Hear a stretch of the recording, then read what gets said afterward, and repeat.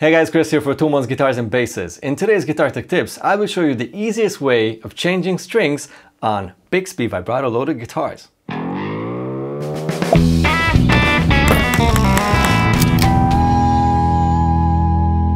In this series, I want to show you how to fix the most common issues and how to set up your guitars and basses without using too many special tools. Bigsby vibratos are a lot of fun indeed. Changing strings on guitars with Bigsbys? Not so much. There are a few very simple yet important things you should know to make your life way easier. In case you enjoy Guitar Tech Tips, make sure to subscribe to the channel and ring the notification bell. You can change one string at a time if that's what you prefer, but it's not necessary. I like removing all of the old strings at once because this way I can clean the body under the strings, clean on all the fretboard and polish the frets even if I want to. Loosen the old strings. I always cut them to avoid the upper part scratching the body when pulling the strings out from under the Bigsby.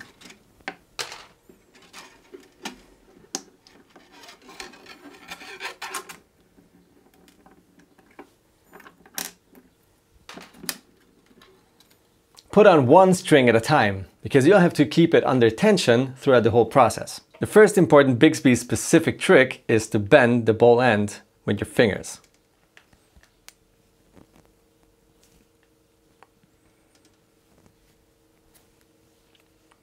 This makes it way easier to feed it through the bridge and hook it on the string pin. First, feed it underneath the front axle and over the back one. Go around it and stick the ball end on the little pin. From this moment on, you will have to pull the string all the time or lock the ball end, otherwise it will jump off the pin and you have to start it all over again.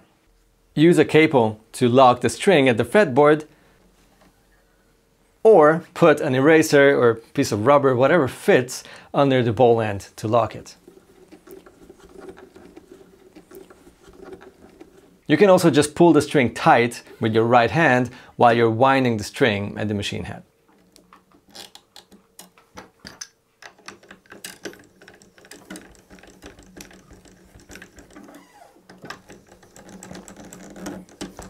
Pull it tight and cut it behind the next tuning peg on guitars with 3 left, 3 right machine heads, and at the second to next tuning peg on guitars with 6 tuners in a row. Talking of which, you will wind the strings as usual.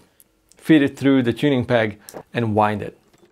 As always, make sure that the strings are wound from the inside to the outside. Last but not least, try to position the strings on the axles to run straight and have the same distance from each other. That's going to help with tuning stability when using the vibrato. Now, let's tune this guitar and take it for a test ride.